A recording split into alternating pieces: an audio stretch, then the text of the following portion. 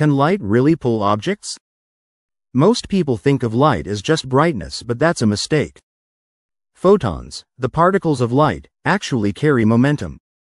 When they hit an object, they push it, like tiny billiard balls. In fact, NASA is working on spacecraft that can travel using nothing but sunlight, using something called solar sails. Now check this out. The Crookes radiometer, a glass bulb with little vanes inside. Shine a strong light on it, and it spins. Why? Because light applies radiation pressure, like wind pushing a sail. But here's where it gets mind-blowing: optical tweezers.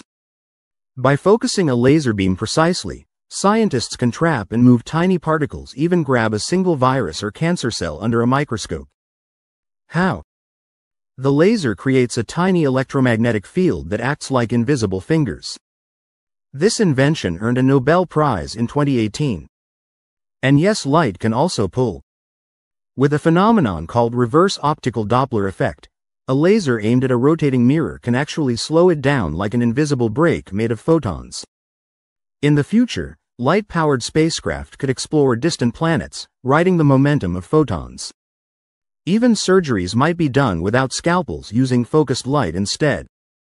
So next time you see a beam of light, remember it's not just bright, it's powerful. Do you think we'll ever see lasers pulling cars or lifting objects around us? Let us know in the comments.